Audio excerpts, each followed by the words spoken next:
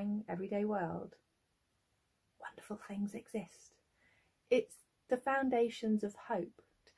I like the work that I do to be underpinned by the research that is available in that area, that this is a population of people who have very high mental health care needs and no one is doing anything about it. That if you have a diagnosis of a particular condition, often that diagnosis is used to explain all symptoms that you might show.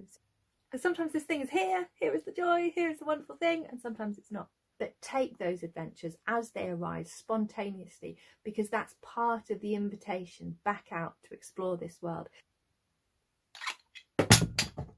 We're going to do 3 thought experiments.